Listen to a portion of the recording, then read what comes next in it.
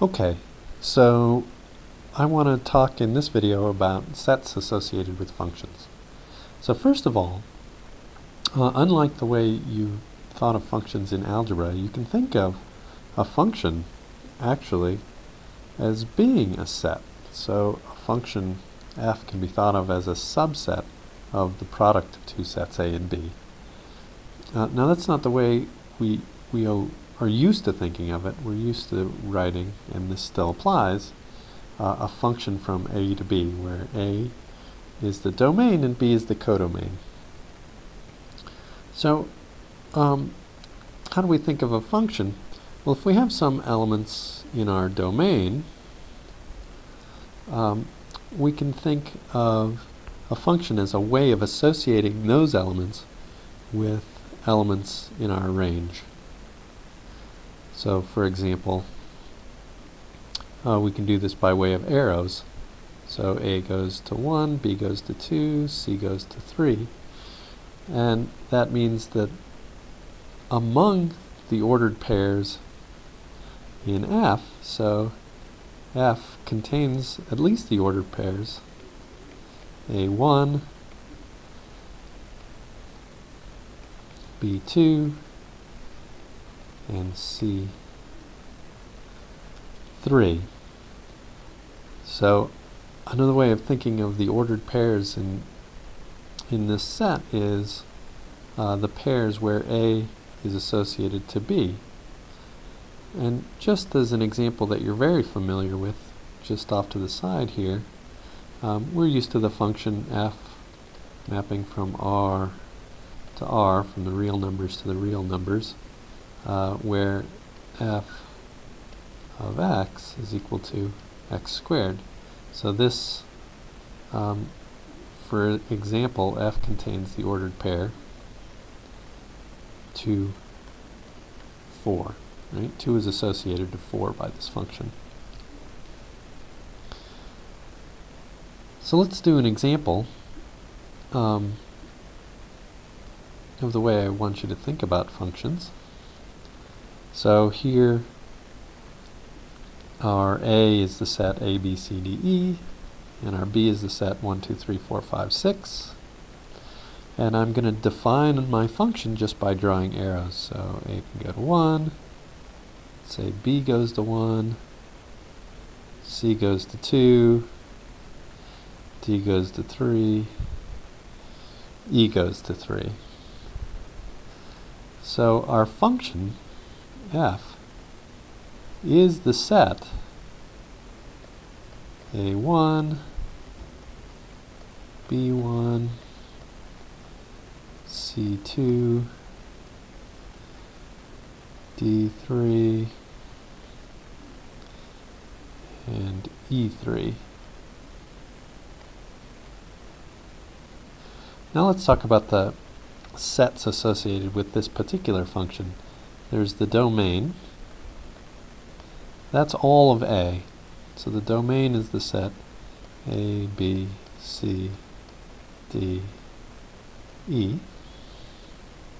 B is kind of terrible. And there's the codomain, which is the set 1, 2, 3, 4, 5, 6. Notice that 4, 5, and 6 are hit by no arrows. In other words, they're not the second part of any ordered pair. Well, that's all right, but we do want to have a name for those things that are hit. So the 1, 2, 3, and 4 to separate them out.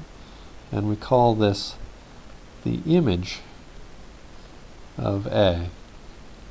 And that is the set 1, 2, 3, and 4. A lot of books call this the range. And notice whether you use image of A or range, it's not necessarily the whole codomain. Now there are other ways of associating sets. There are other sets we want to think of associated to functions.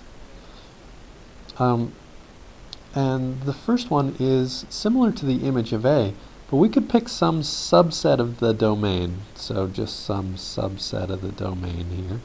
It's not the whole domain necessarily. And we could look at where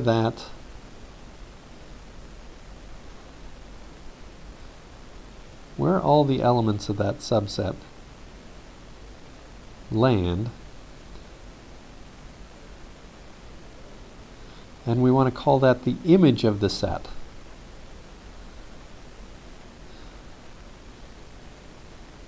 So in this case, if I call this set in here, let's call it D, where D is a subset of A, then if we look at all of the elements in the codomain that are mapped from D, in other words have arrows emanating from D, or the second part of an ordered pair originating in D, so we call this the image of D.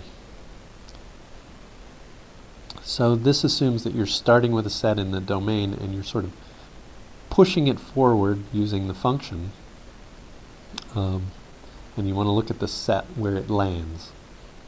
So in our prior example, if I picked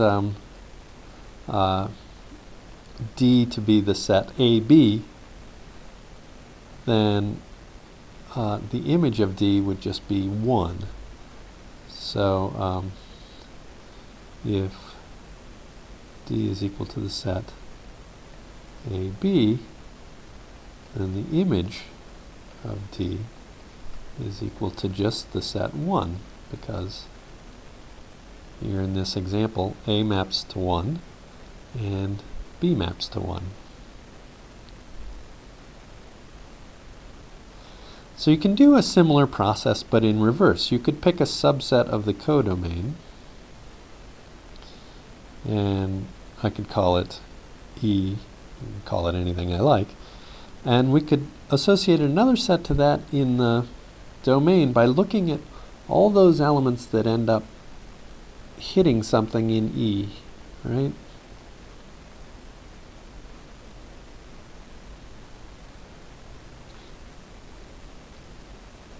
And we want to call this set the pre-image of E.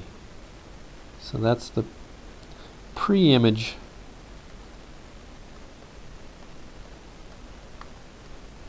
of E. And we use sort of compelling notation that can be kind of confusing. We call this F inverse of E, or the pre-image of E. We use that F inverse notation. But we don't want to get too carried away, because we need special properties to have an inverse function. We don't need special properties to have a pre-image. So if I look back at this example here and I picked, let's say, the set 3, 4, 5, and 6 in the codomain. So let's let E equal 3, 4, 5, and 6 in the codomain of the example we did prior. Then what is F inverse of E? Well, it's all elements with all ordered pairs with all first terms in ordered pairs that have a second term in E. Or if you think of it in terms of arrows, it's all elements that have have an arrow that hits something in E. So if I circle E here, which I think I said was 3, 4, 5, and 6, there are only 2 elements that end up mapping to something in that set. So it's D and E. So the pre-image of this set E is just D and E. So the sets that we associate with a function most naturally are the domain, the codomain, the image of a set in the domain or